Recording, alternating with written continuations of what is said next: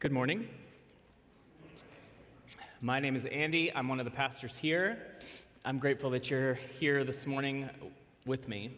We're in the middle of a series that we call You Asked For It, when each Sunday we've been answering what you might call frequently asked questions submitted from you all.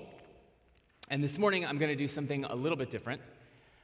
If you didn't know or haven't heard, a few weeks ago, we announced the sad news that I'm currently walking down a painful road of marital breakdown and divorce. Since we announced it a couple of weeks ago, some of the frequently asked questions that you've been asking me have been questions like, are you okay? How are your kids? How can I pray? What do you need? And I'm so grateful. The kids are processing it, as far as we can tell, in a healthy and appropriate way. Both Bethany and I are committed to doing everything we can to keep their lives as stable and predictable as possible. We spend equal time with them. I'm still in the house. Bethany's close by. They're comfortable in both spaces. The expectation is that they'll stay at their same schools and that their lives will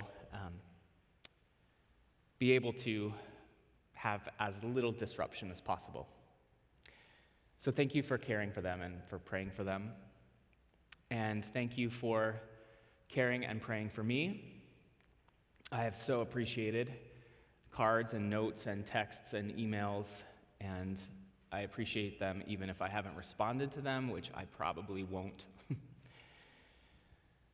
I'm grateful for the ways that there have been people walking with me. George Patty, who preached last Sunday, has been a particular companion in this journey, and there have been friends inside and outside the congregation who have been really supportive during this painful experience, which has been painful. It's been pretty overwhelming. In fact, typically, when you're preaching, it's not best practice to talk about something that you're currently going through.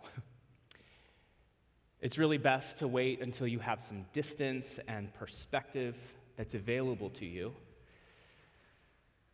At times during this season, I felt like I've been able to more deeply connect with the ministry and with sermons that I've preached in a way that I maybe wouldn't have been able to connect outside of this season at other times and with other topics. I've been really thankful to be a part of a team so that someone else can take a particular Sunday.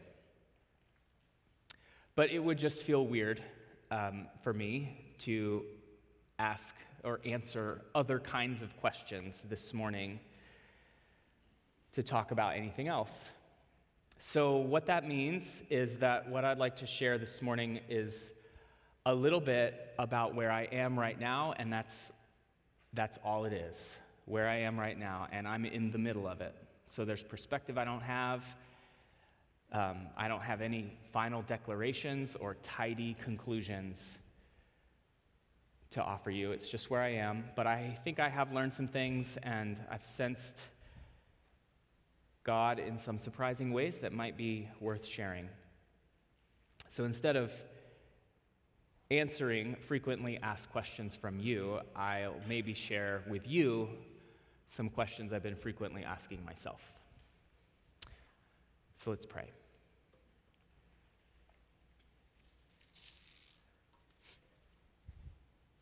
God, with the words of my mouth and the meditation of our hearts, be pleasing in your sight. For you are our rock and our Redeemer. Amen. Well, the first question I've been asking myself a lot is the question, why? A natural question to emerge in a time of struggle or crisis, and I've found that there's lots of versions of this question. What did I do wrong? What could I have done differently? Whose fault is this? What do I need to own? What is not mine to carry? What if I had responded this way rather than that way? What if I had prayed more or prayed better or prayed differently? These questions and the many versions of them are all the more haunting when there isn't just one easy answer to the question why. There are lots of things in life, and relationships are one of them, that aren't like cars or something where the light goes on the dashboard and you know what needs to be fixed and you go to the mechanic and you pay the money and you get the part installed and the problem is fixed. Which is not to say that we hadn't sought and worked with professional expertise. We didn't try to solve it all on our own. It's just to say that our resources haven't been enough. And I'm not used to that, to be honest. I'm used to figuring things out. And that's part of what's been so disorienting and confusing, is that I've often felt like we should be able to figure this out. There was one point in the process where I realized also that I was carrying some sort of unexpected and surprising burdens kind of under the waterline. I realized that my family, on both my mom and my dad's side, there have been no divorces in my lifetime, which is unusual. All of those marriages are intact. It's unusual. It's maybe even a gift in a way. But I realized that it created in me an expectation about what was normal and what I should expect in life that actually became a burden that was disorienting when I was facing a future that looked different. I never considered this to be a possibility for my future. And of course, I'm the only one in my family that is a pastor. So it was easy to ask, what did they know that I don't? What did they do that I didn't? What's wrong with me? Not only that, but I've also grown up since I was 12 years old in churches which rightly advocated and encouraged for healthy and strong marriages, and that's a good thing, but it's also added a similar challenge. Because what do I do with the biblical texts that I read, the ones like in Malachi 2, which can be translated as saying that God hates divorce? Or when I read Jesus affirming that God's intention is for lifelong commitment. Well, I still believe the teaching of the Bible on divorce. In fact, I might believe it now more strongly than I ever have. The Lord hates divorce, and I hate it too. But I've realized that these two good things, my family of origin, the faith communities that have shaped my journey, have also, in me, not by any fault of them, but had created in me basically this unconscious assumption that this is how it should go. That this is what happens if you're a normal person and a good person and you do the things you're supposed to do. This kind of thing shouldn't happen. And when that's your default, as it was for me, and you find yourself facing this kind of thing, it's a struggle. It's easy to feel not normal, but abnormal, not like a good person, but wondering what kind of a bad person you are. Like there's really something wrong. So there's one person who's really helped me process this experience, among others. This one in particular I've never actually met. Her name is Kate Bowler. She's a professor and an author. She was 35 years old, and she was living the dream. She had just gotten her PhD published. Her research had been on what is called the prosperity gospel, this phenomenon in American religion, the kind of Christianity you tend to hear from televangelists, which basically teaches that if you do the right things, if you think the right thoughts, if you follow the right rules, if you do good things, then God's blessings will inevitably come your way, which eventually turns out to be fairly ill-equipped to deal with suffering. But Kate had just gotten a prestigious first job teaching at Duke. She had given birth to her first son after years of infertility. Things were perfect. She was blessed. And then she gets a phone call telling her that she had stage 4 cancer and needed to come immediately to the hospital. And in that moment, she describes that she realized that she had been acting like she was just a sort of academic observer of this phenomenon called the prosperity gospel. But that when she got this call, she realized that she also was following a kind of sophisticated, submerged version of it. She can tell it better than I can, so let's listen to what she has to say. But despite telling myself, I'm just studying this stuff, I'm nothing like them, when I got my diagnosis, I suddenly understood how deeply invested I was in my own Horatio Alger theology. If you live in this culture, whether you are religious or not, it is extremely difficult to avoid falling into the trap of believing that virtue and success go hand in hand. The more I stared down my diagnosis, the more I recognized that I had my own quiet version of the idea that good things happen to good people. Aren't I good? Aren't I special somehow?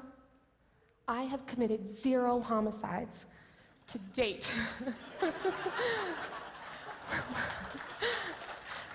So why is this happening to me? I wanted God to make me good and to reward my faith with just a few shining awards along the way. Okay, like a lot of shining awards. I believed that hardships were only detours on what I was certain would be my long, long life. As is the case with many of us, it's a mindset that served me well. The gospel of success drove me to achieve, to dream big, to abandon fear. It was a mindset that served me well until it didn't, until I was confronted with something I couldn't manage my way out of, until I found myself saying into the phone, "But I have a son," because it was all I could think of to say. That was the most difficult moment to accept. The phone call, the walk to the hospital, when I realized that my own personal prosperity gospel had failed me. Anything I thought was good or special about me could not save me. My hard work, my personality, my humor, my perspective. I had to face the fact that my life is built with paper walls, and so is everyone else's. So, my struggle is not hers, right? I'm not dealing with cancer. I bear responsibility that she does not. I bear a responsibility in the breakdown of my marriage in a way that a person with an illness does not.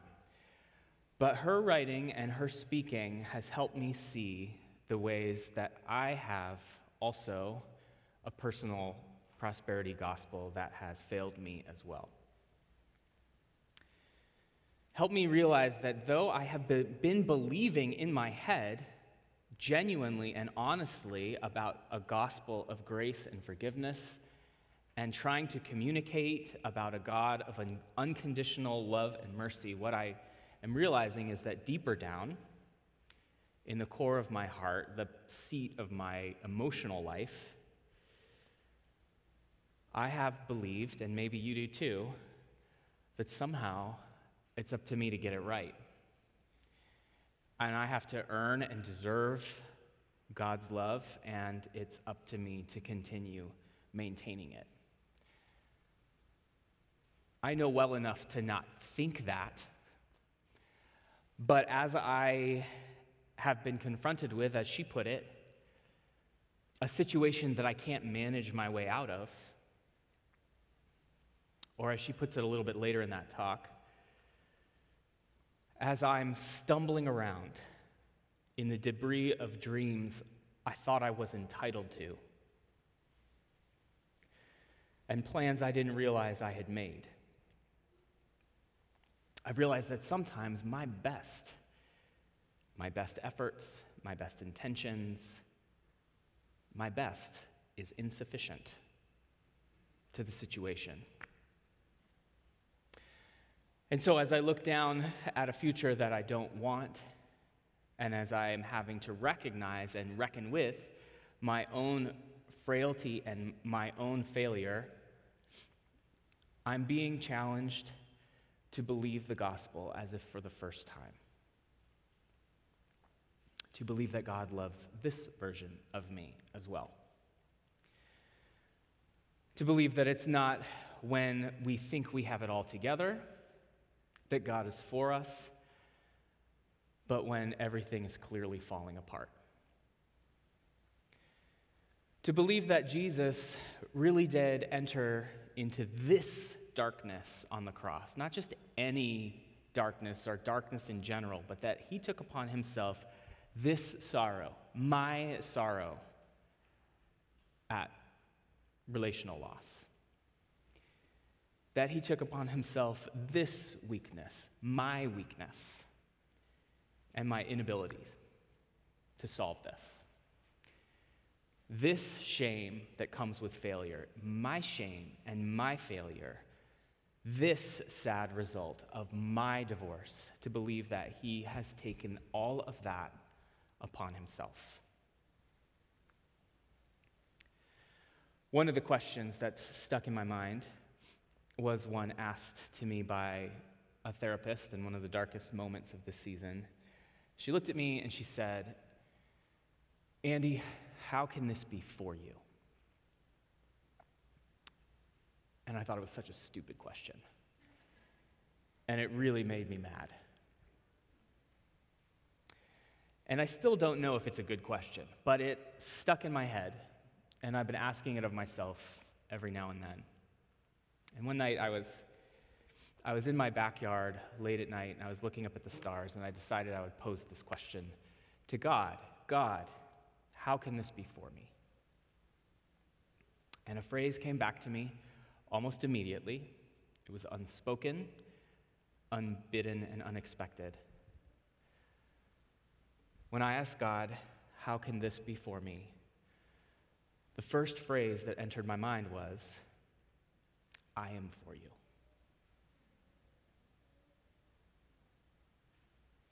I am for you.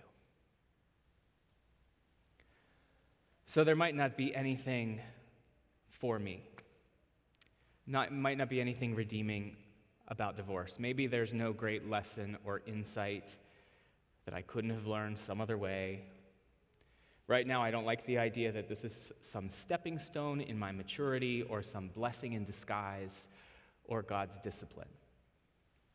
It's just bad and it just hurts. And right now, I don't know if there's anything in it for me. But even there, especially there, God is for me. And if God is for me, then the Bible tells me that nothing, neither death nor life, nor angels nor demons, neither the present nor the future, nor any powers, neither height nor depth, nor anything else in all creation will be able to separate me. The Greek word here is the same word they used for divorce. Nothing will be able to divorce us from the love of God in Christ Jesus our Lord. He is for us. That is what I have to hope in this situation, and it is the hope I have to offer to you. So I encourage you to watch Kate Bowler's whole talk with tissues. We'll post it to Facebook. And it won't ruin it to tell you how she ends it, because she ends it by saying what I want to end by saying. She says this: life will break your heart. And life may take everything you have and everything you hope for. But there is one kind of prosperity gospel that I believe in.